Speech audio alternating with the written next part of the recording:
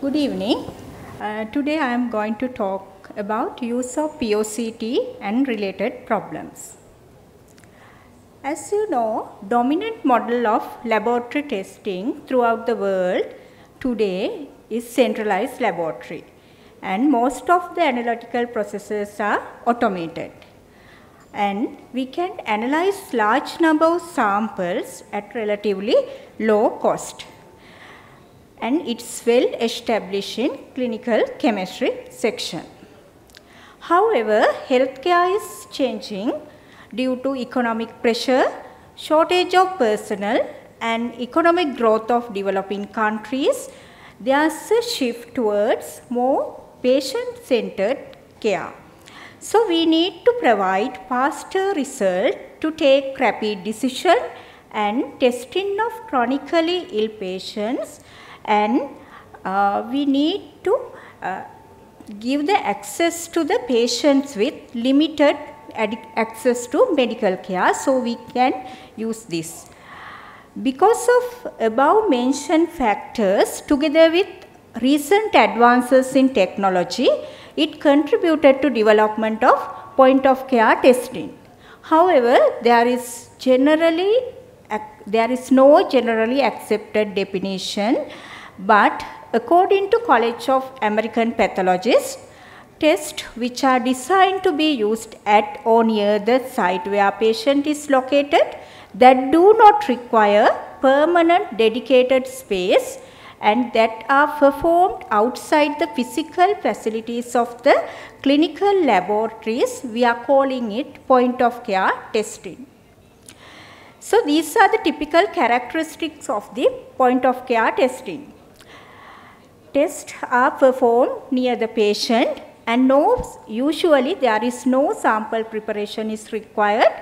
We can use whole blood, no pipetting steps, ready to use reagents, single sample measurement, and more importantly, we don't need medical technical experts here, and results are available in a short time period. POCT provide test result quickly.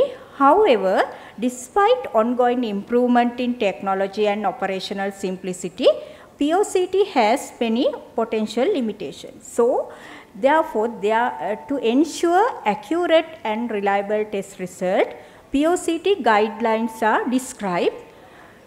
There are plans for the equipment selection and maintenance, staff training, reporting of result, external quality assurance of the POCT, and internal quality control procedures of the POCT. These guidelines cover those parts.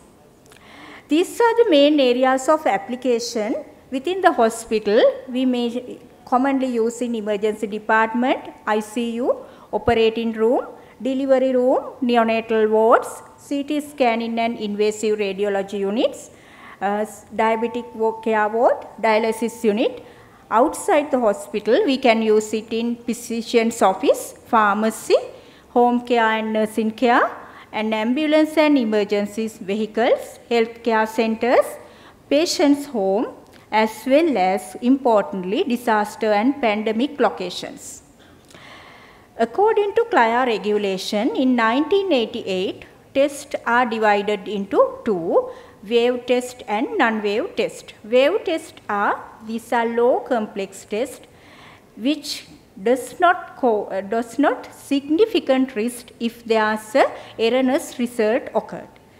Non-wave tests are tests of medium or high complex test. So POCT not specifically refer to CLIA wave test, but it can include non-waved medium complexity test. So primary goal of the POCT is reducing the turnaround time without compromising the quality of report, and faster diagnostic and therapeutic processes, shorter length of stay, and low total medical cost, clinicians and patient satisfaction, use in epidemic, pandemics and disasters, and healthcare in rural areas. As in a central laboratory testing procedure, here also we can divide the testing cycle in pre-analytical, analytical and post-analytical phases. In pre-analytical phase, factors such as patient preparation, specimen collection, specimen preservation use if appropriate, and sample application to the test strips or cartridge of the POCT device can affect the quality of the POCT report. So, if there is any failure to recognize and eliminate these errors, it can lead to incorrect test result and can cause to bad patient safety and health outcomes. In analytical part, most importantly, incorrect timing for the reading of the urine dipsticks or immunochromatography test can cause errors. In a dipstick, degree of color change indicate the concentration of different analytes in the sample we are analyzing.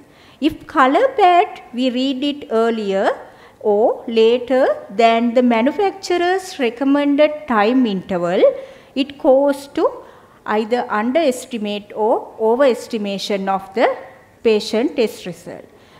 And similarly, in linear flow chromatographic test such as quick pregnancy test, it also should be read at manufacturer recommended time interval to prevent false negatives and false positive result.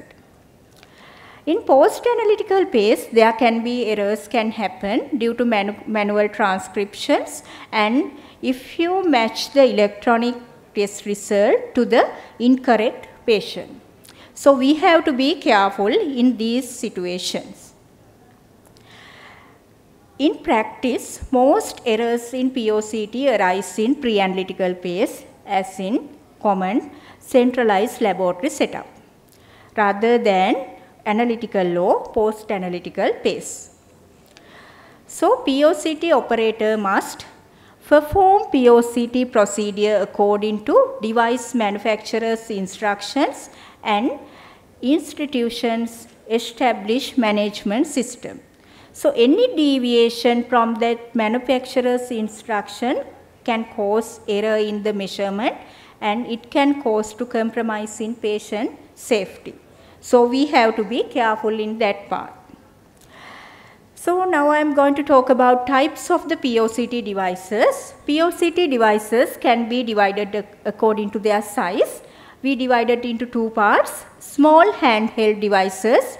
It ranges from simple form of dipsticks and to the sophisticated form of small cartridge devices. And there are large benchtop devices as well. So, when we talk about dipsticks, it designed for single use and give qualitative or semi-quantitative result. We can detect up to from 1 to up to 10 analytes according to the dipstick we are selecting, and their chemical or immune reaction take place. So, signal can be read off directly visually or we can record it on a sample readout device.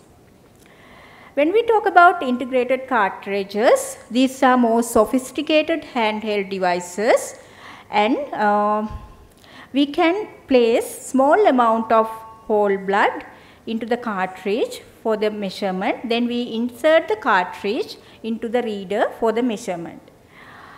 Cartridges are produced in various formats for different analytes. Large POCT benchtop devices, they mimics miniaturized automated analyzers, and reagents and solutions are contained in prefabricated disposable disc or cartridges with different combinations according to the analytes we are selecting. Usually 100 microliter of sample is adequate for 10 analytes. Self-calibrators and controls are integrated into these devices. Lifespan of the cartridge when inserted into the machine is based on the number of samples analyzed and the duration of duration of the cartridge. So POCT commonly handled by non-laboratory person, and it's usually single analyte device with low number of samples. So it's different from the central laboratory analysis. So we cannot adapt central laboratory internal QC procedures for the POCT. So internal quality control should be specially designed for the POCT environment. QC for POCT, QC sample should be tested at minimum before each new batch or lot number of reagent or cartridges when we get into routine use. Ideally, QC sample should be tested with each group of patients test performing. Frequency of testing QC samples should be according to the device manufacturer's recommendations. In addition to regular QC program, QC testing should also be undertaken when lot number of consumables are changed and new consumables are received. Operator does not have confidence in reliability or accuracy of the test result. Healthcare professionals who receive the result believe that POCT result is not compatible with the patient's clinical picture, and maintenance procedures have been carried out on the test system. Also, we should do QC testing. When test system has suffered a physical insult like being dropped or temperature extremes, then we have to do a QC run. Many POCT systems have number of inbuilt quality control checks. These checks they check the sample integrity, sample flow and sample volume. However, they may not check the entire testing process. In this situation, any form of QC may be needed depending on the level of the risk of the wrong result, which lead to adverse outcome of the patient. In some POCT devices, there are electronic QC process which check the device's measurement signal, but it does not check the measurement, that means analytical part of the system. Each POCT system should participate in a recognized EQA program. Now I am going to talk about commonly used POCT devices in Sri Lanka. First, urine dipsticks. It's very simple to use, but operator should pay attention to cover the whole pad with the sample and time period between the placing the sample on the pad and comparing the color with the card. This is the procedure where I have got it. You can just go through it. We collect the sample in a sterile, clean, dry container, and we put the strip into urine sample, and we get the strip out of the sample, and we keep it according to the manufacturer's recommended time period, and we can read it visually, comparing to color chart, or we can use readout machine. This is the 10 analytes urine dipstick which commonly used, but we can choose according to analytes we need. Now glucometer. This is a glucometer with display screen and test strips and lancing device. So now how we use blood glucometer? Following steps should be followed when using the glucometer. We should load the lancet inside the lancing device and take out the glucose strips from the container and insert it into the glucometer. On proper insertion, machine will automatically turn on, and then wash your hand with warm water. It will increase blood flow to your finger, and rub the tip of the finger with alcohol soap, and it will reduce the chances of contamination. Then prick the side of the finger with the lancet device. However, glucometer is not suitable for testing arterial blood and serum. And you have to pay attention, when pricking the same finger multiple times can lead to scar on your finger. So you need to keep changing the finger for blood sample collection. For every meter used for any patient testing, one successful QC measurement should be performed at both high and low control solutions within 24 hours of clinical use. If QC measurement failure fails with given control solution, second measure should perform with same bottle of strips and solution. If it again fails, we have to use new bottle of strips and control and do it again. If again it get fail, we have to get the clinical engineering supporting for the linearity checking. QC solution test should be performed when first receiving or purchasing the meter, checking the meter with test strips, and using the new vial of test strips. When you suspect meter or test strips are not working properly, when your blood glucose tests are not consistent with your expectation, or you think the results are not accurate, and when practicing the testing procedure and meter has been dropped or damaged.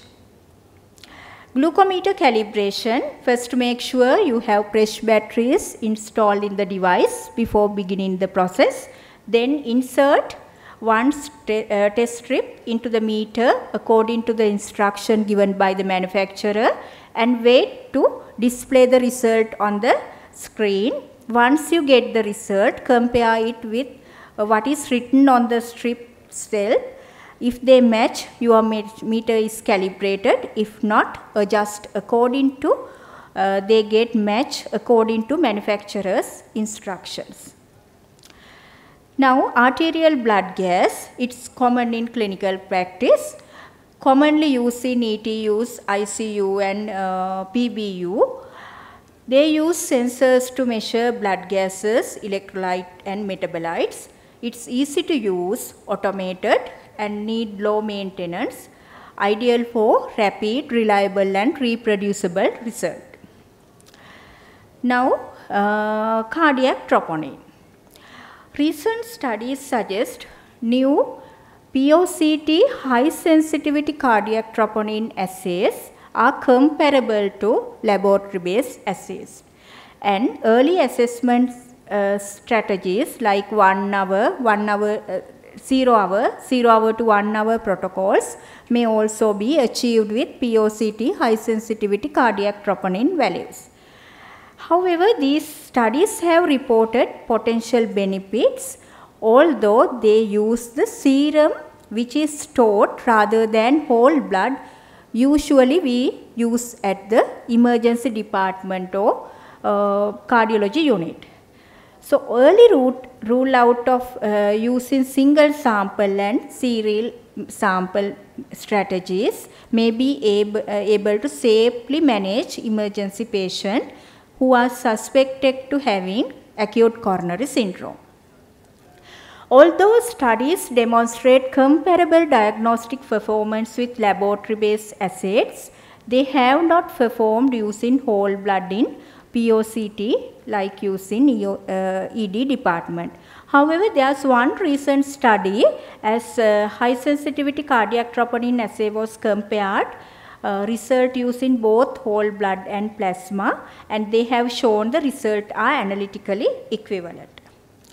Now, urine HCG. Indications for the urine HCG is diagnosis of pregnancy, especially where we need rapid diagnosis of pregnancy like in a ectopic pregnancy condition. Turnaround time is very low compared to central laboratory testing procedure.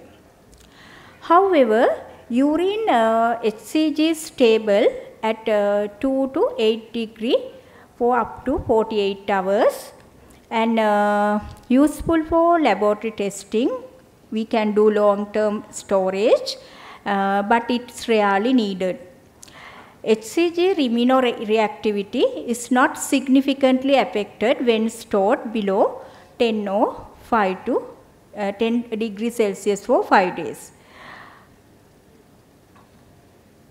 But however, avoid samples standing at ambient temperature for extended time periods before testing to prevent deterioration of the urine HCG.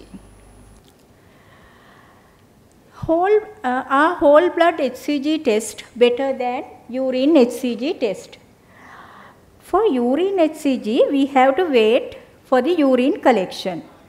So it may affect the turnaround time.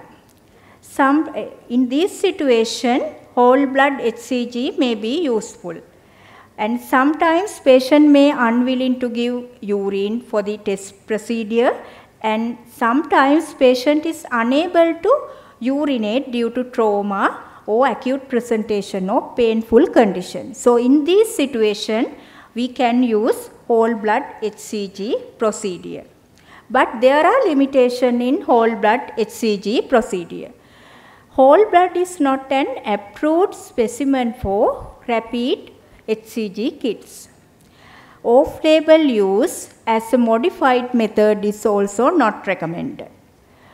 Quantitative HCG results are only available from a few whole blood methods with upper reportable range of 1500 to 2000 milli-international units per milliliter.